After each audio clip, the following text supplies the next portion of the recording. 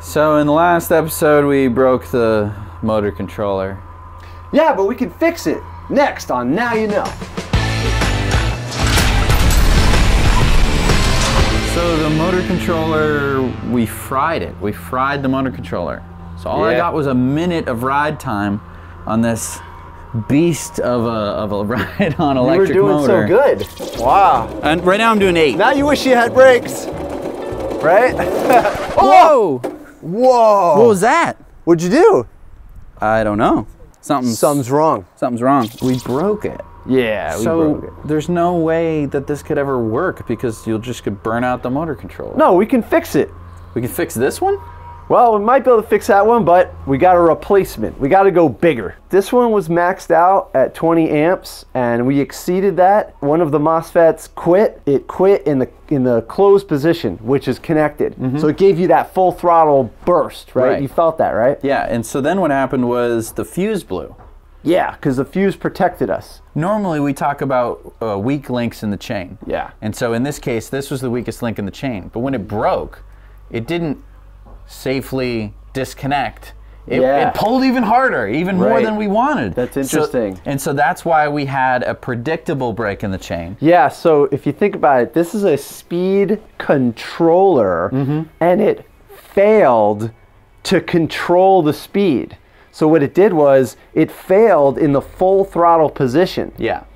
And then the fuse failed in the open position, would let go, and that's a predictable weak link on purpose. Right. Whereas this failed and left us vulnerable. Right. So that's why we put that fuse in there. Yes. If we hadn't put that fuse in there, I would have careened down some hill or something. I would have been uncontrollably. You were getting the full blast of that of that battery. I mean, I would have had to have either ripped some wires off or switched this into the off position. Yeah. But also have the wherewithal to do that when I go into ludicrous mode on a tractor that doesn't have a backrest. Okay, so this motor controller is toast.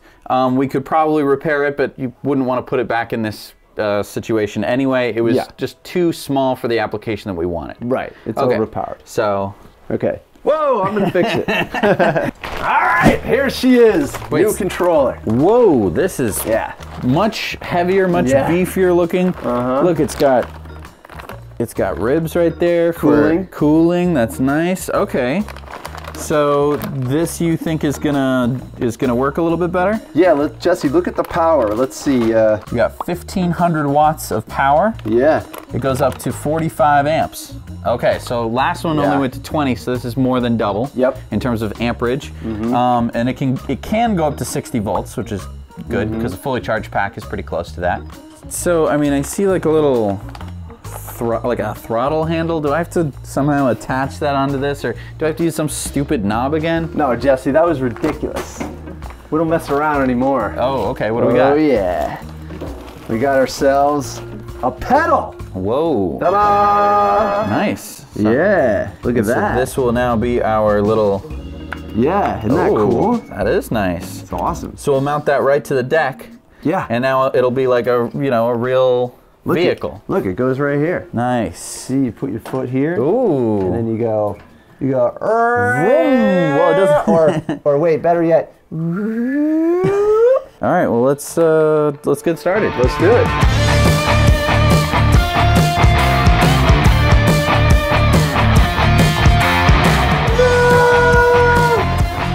I'll mount it.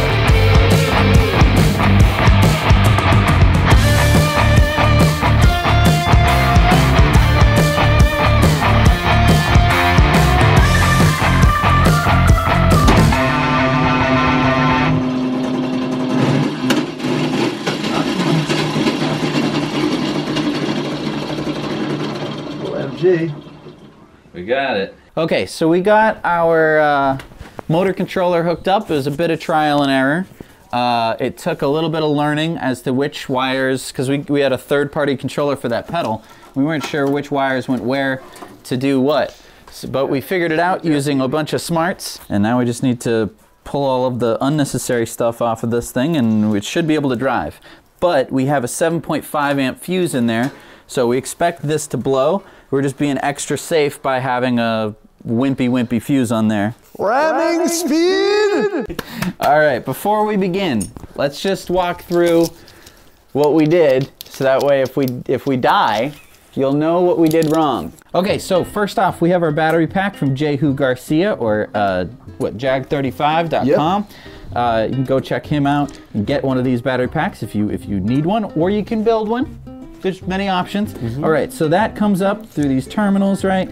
Comes up through, we've got ourselves a fuse box. I have the fuse right here. It goes to our motor controller. Our motor controller is being controlled by this pedal right here. Then, once you have your power coming in from the battery and your motor controller telling it what to do, out comes from your motor controller to your motor. So underneath me is the motor, which is hooked up directly to the differential of this machine, which means that when I put in this fuse, the whole circuit will be live. I will be able to drive this machine. Now, another thing to keep in mind, it was nice knowing you. This is a good work. 7.5 amp fuse, so it's very light, which means that I'm probably gonna pop it in the first few seconds of me driving. I have a 15 amp fuse. This will be the second fuse that we try. This controller should be able to go up very high. What we're worried about is the motor. The motor is rated for about 20 amps. Yeah, and the coupler too. And the coupler, well, it's not rated for anything. And you better hang on. The steering wheel too is only held in by plastic. Well, you know. It's a riding mower. This is a riding mower. We're gonna tow something. Well, we're gonna see if it drives first. Ready? Absolutely. All right, so ramming speed! In reverse. Oh, and that was the fuse. So you heard the fuse right there? Yeah. Okay, that's fine. We expected that. Yeah. More or less. Fuses, sir? Yeah. Oh, no, thank you. I already have one. All right, so I'm popping in my 15 amp. Okay, trying again. This is test 2. So 7.5 amps wasn't enough. We kind of knew that, but we wanted to make sure that nothing else exploded. Okay, so I'm in reverse. I got 20, 25, and 30.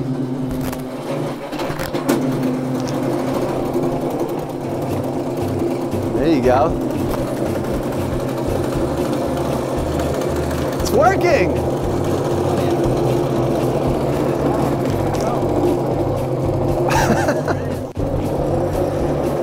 There we go. It's working. It's working. All right, so I'm doing 18 volts and 6 amps. Okay, not bad. And where's your throttle? Very low. Low? This is not, I'm not gunning it at all. Okay. You're looking good. Yeah. So I'm pulling about 8 now. Go in the dirt. Yeah, so I'm gonna have to turn it. Look at the differential went working. up to 14. Wow, amps. look at that. So yeah, turning, that's what killed the last one. Oh. So now this is a bit downhill. I'm only pulling 5.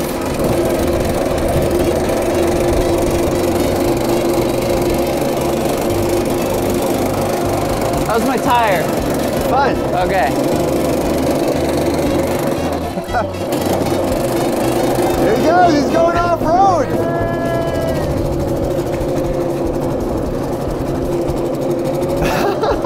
All right, should I go in the mud? Yeah.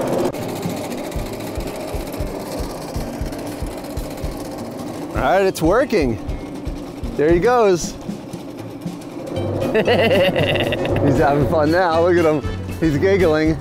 There seems to be giggling happening. Whoa! All right, should we go for speed?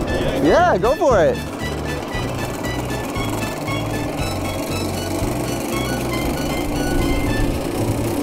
Wow, look at him go! All right, we're out here. We got full throttle up, hooked up. I think it's gonna be. He's hauling butt. Look at him. Look at him go. It's got to be faster than the gas one. Oh my God. That's all electric right there.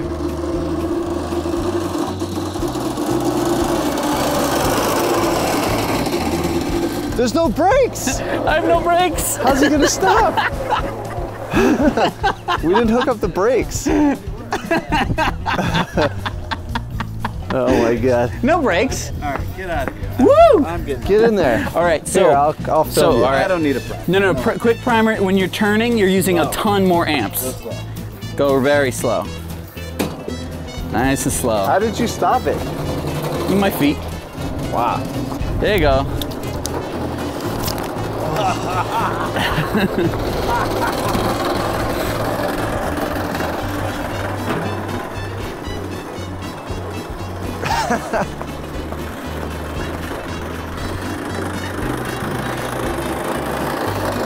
Remember, you don't have any brakes. That's the only thing.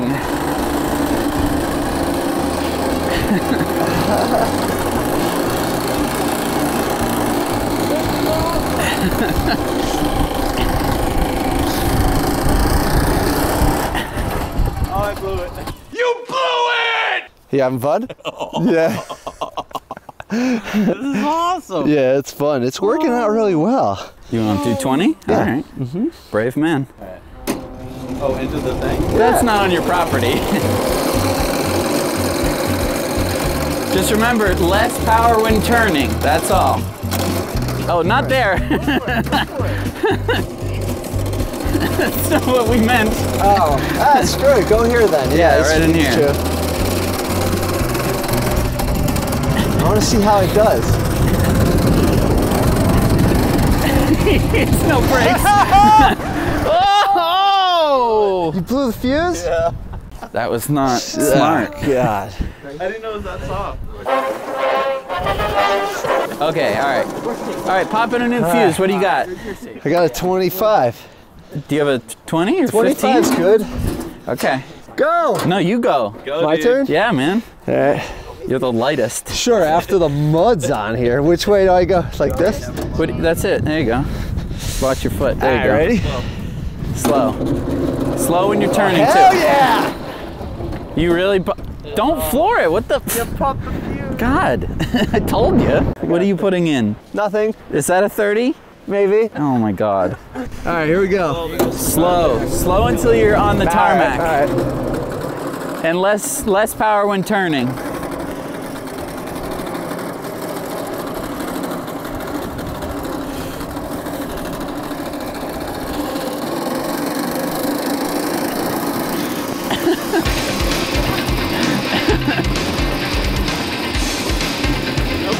No brakes. Full throttle!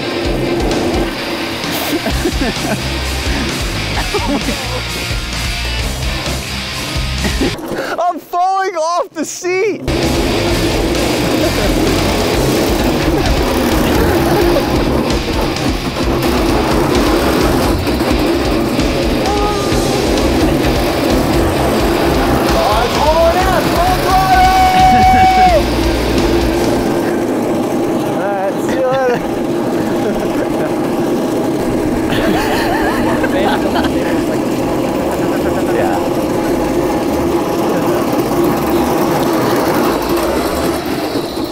You have no awesome. brakes. No brakes.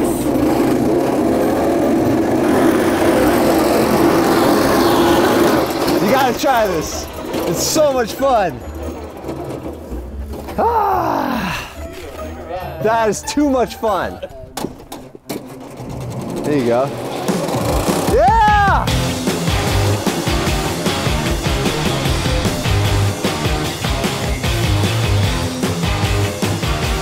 I wish it didn't sound like a gas engine. There's no brakes. No brakes. No brakes. No brakes. No brakes.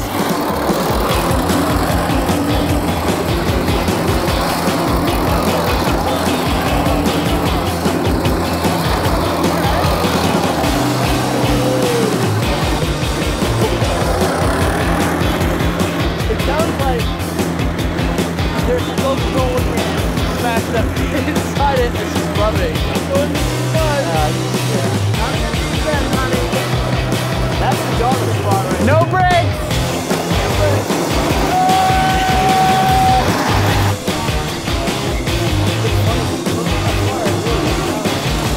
Yeah. Oh God, I feel an accident coming. Yeah. Oh, he's having too much fun. You're having too much fun. You're gonna get into an accident. I can tell. Wow. Well, this worked. What do you think? I want to stress. I want to stress that we, at least I, am not a genius, okay? We're not the smartest people in the world, and yet we got this to work. You need a battery, a motor controller, and a motor. Yeah. Fuses would be nice.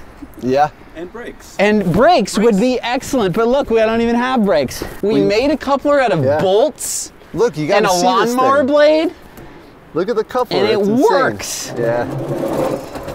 Oh, it worked. Come on. Come on in. There we go. That's good. So, it worked. Yeah. Good job. How about that? Yeah. So, all we needed was a bigger motor controller. Yeah, bigger motor controller for sure. And that was it. We got it all working. That was so much fun. So, let's talk about why it's so loud. Okay. That has everything to do with our coupler design. There has to be like a mechanical scientific name for what we that just style coupler. It's called the laziest. Yeah. It's not lazy. It's the most robust with what we had available to us. So for all those people who are like, oh, I want the sound. It's got the sound. Oh, we got the sound. We got the sound. Yeah, we got the sound. We could do a better coupler. Yeah, oh yeah. We could. Yeah. We could. We didn't, Yeah. but we could. It's possible I wouldn't even to do. call this a coupler. It was more of a paddle. I think that was probably the worst part of this design. Yeah. I mean, we've definitely cut a couple corners here and there. Oh my God. In terms of how we mounted the motor as well. But that also had a lot to do with the coupler. If we had a different coupler, that would change the way that we mounted the motor. I mean, this was a get-it-done setup. Yeah, we wanted to get this done. You know. We want it to be pretty visually apparent as to what we were trying to accomplish. We're not trying to go for perfection here. We're trying to make this approachable, right? We want you to feel like if you have the materials that you would be able to do this. I'm just trying to think, if you had an electric lawnmower with the battery and the motor and the coupler that would go to the lawnmower blade, you would have everything you needed. If it were similar, yeah, you would have a lot. Yeah. Yeah. So I mean, we didn't really.